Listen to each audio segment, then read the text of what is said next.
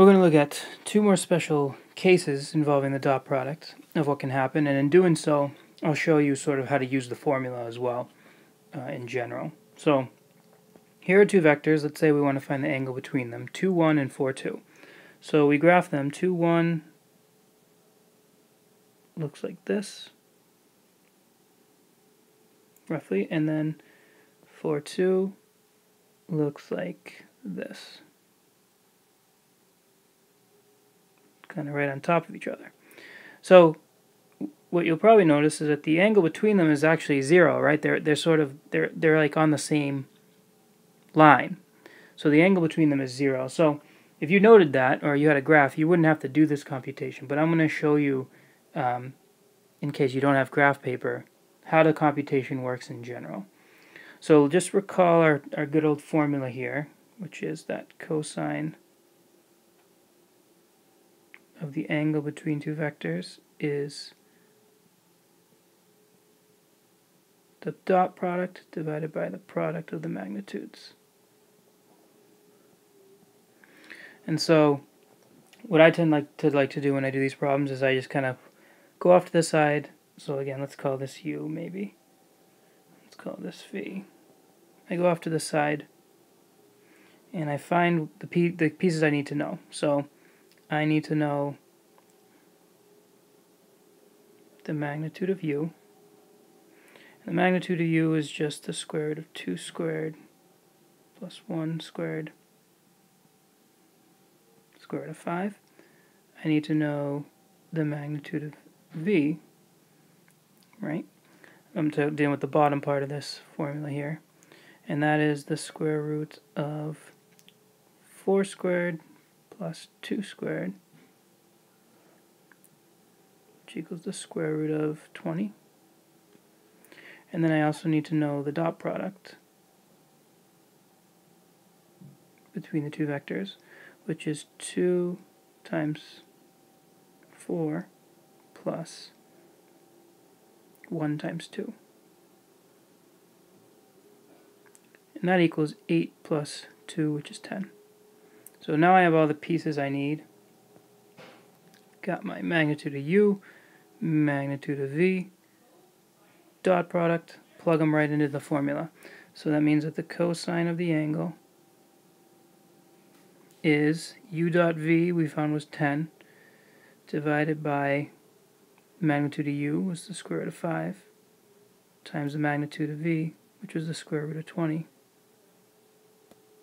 And that equals 10 divided by, now when you multiply radicals, remember it's just the square root of 5 times 20, which is the square root of 100.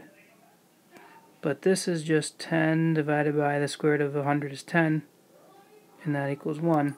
And so we've got cosine of an angle equals 1, or if you didn't catch it here, you could do that the angle equals cos inverse of 1. But we know that that's 0 degrees, and if you didn't, you'd put it in your calculator and you'd see it's 0 degrees. And that's precisely what happened, right? So if that happens, what we say is that the vectors are parallel. So the vectors are parallel. Now I know parallel is a weird word to use. It's a weird word to use because they're right on top of each other. But remember, vectors aren't really they're not really anywhere, right? They can be everywhere. They're not in any situated place in the plane. So to be parallel just means they're facing the same direction. That's what we mean with regard to vectors. So that's one thing that can happen. Another way they can be parallel, to be honest, is if, well, let's look at the situation here. 3, 4, 3, 4, this vector, again, we'll call this one U, and this one V. So 3, 4 looks like this.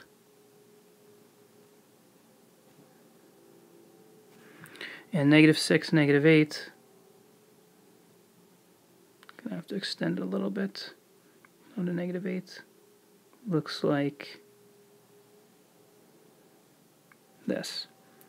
And so by the picture, you can see that the angle between them is clearly 180 degrees. But how would that show up in the computation? So again, the computation, I like to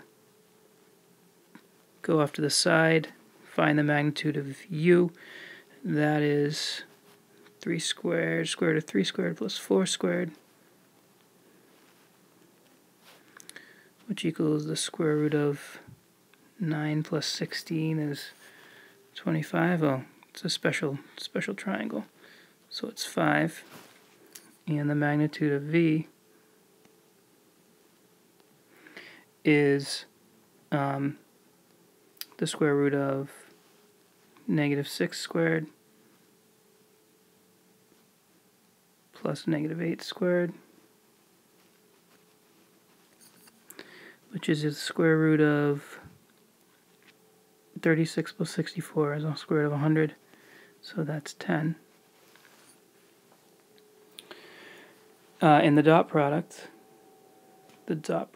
is, I'm going to do the dot product up here just because I'm running out of room. The dot product is 3 times negative 6 plus 4 times negative 8. And that equals negative 18 plus 32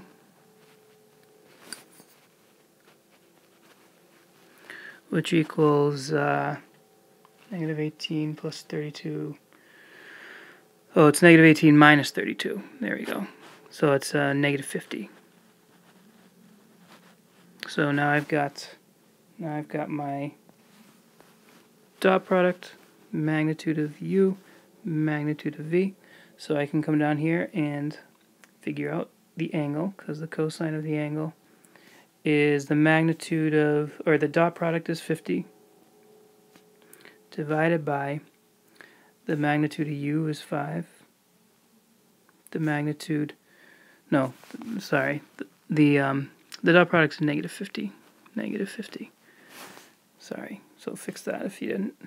Negative 50, and the denominator's got magnitude of u, which is 5. The magnitude of v is 10. So this is negative 50 over 50, which equals negative 1. And so the cosine of an angle equals negative 1, whether you picked it up here or the next step when you do cosine inverse. You'd get that this is 180 degrees. And so we also say the vectors are parallel here too.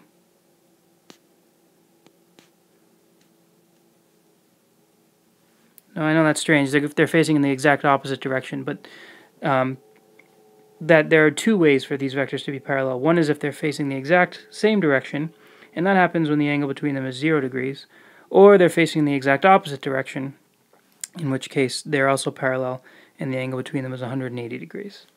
Okay, so pay attention in terms of like wording of questions.